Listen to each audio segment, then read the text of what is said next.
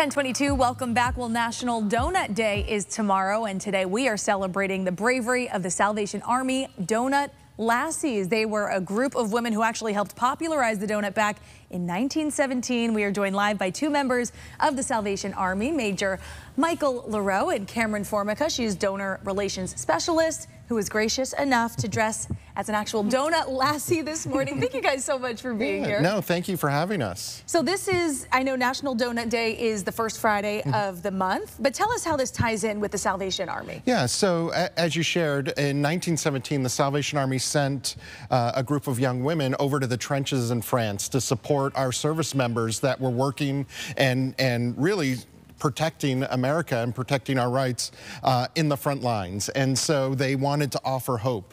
And so they kind of pulled together just the materials they needed to make donuts.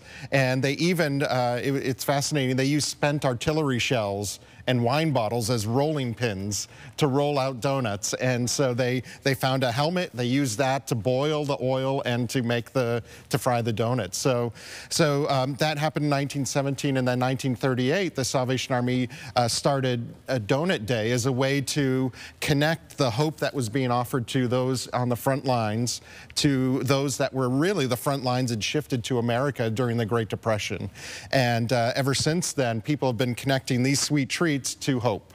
I love it. And of course, you know, people get excited when they see donuts, but what do you really want them to think about when they see these treats in connection to the Salvation Army? Yeah, so our prayer is that they, when they see these donuts, when they have donuts tomorrow, and all kinds of places are offering donuts, is that they make the connection to hope. Hope and that the Salvation Army is there, that there is hope that's provided. The front lines, then it was the trenches in France.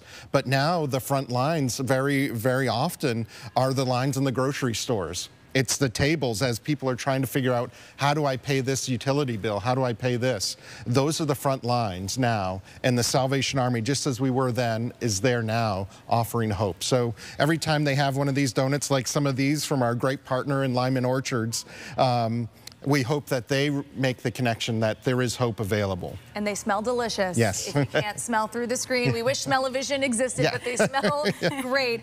Tell us a bit about the Salvation Army and the work that you do throughout the year. Yeah, so throughout the year, our mission really is to meet human needs in Christ's name without discrimination. So whatever those needs are, basic material needs, sheltering, utility assistance, food assistance, that's our audience that we serve, that we meet, and the need is increasing with inflation going up and everything else. Food insecurity has really become a real issue for many people, and for many people that it wasn't a reality for a couple of years ago. It's now an issue, and so even last year we served over 1.2 million meals throughout the state of Connecticut. And so a lot of those people are new people that didn't look for help before. So those are some of the ways that the Salvation Army is really identifying and meeting human needs wherever it is. It is amazing, the work that you do. Are there any ways that people can help you throughout the year? Yeah, absolutely. So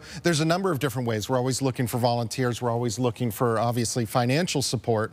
But if you go to our website, salvationarmyct.org, you'll be able to be connected with your local Salvation Army and see a wide range of ways that you can help support the work that we do. Wonderful. And we have that website up on screen, salvationarmyct.org. Thank you for introducing us to Donut Day, the Donut Lassie uniform. We love to see it brought back to life. Thank you so much for your time today. No, thank you so much.